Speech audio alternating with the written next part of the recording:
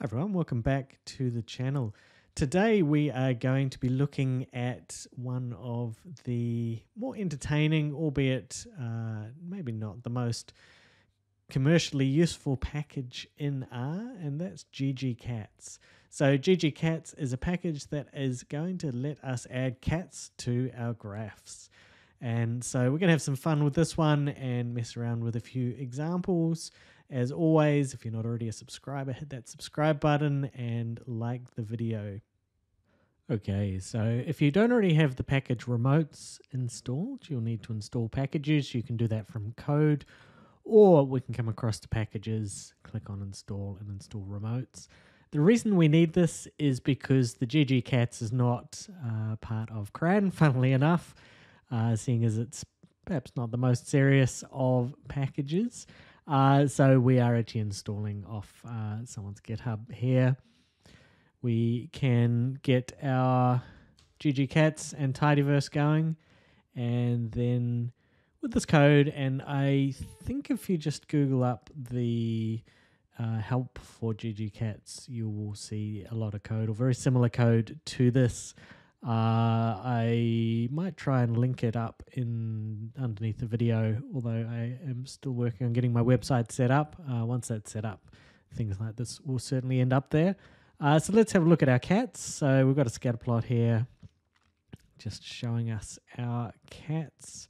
We'll jump across to the viewer and look at all of those beautiful meme cats that we are going to be able to add to our ggplots.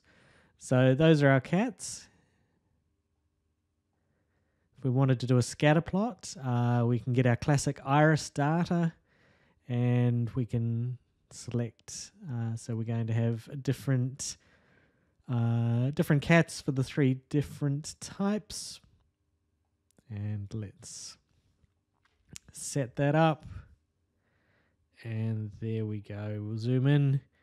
We can see that our scatter plot is now occupied by our three different types of irises there with our three different types of cats. And so lastly, we are going to do an animated graph. So we need a couple more libraries here. Again, if you don't have these, then you will need to install them. Just doing a little bit of setting up the data,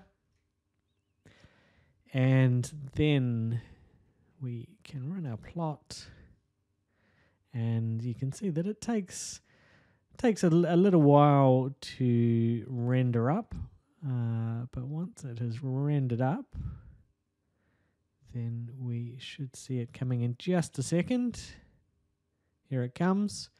And so here is our animated line graph with our two little cats jumping away. So that is also pretty sweet.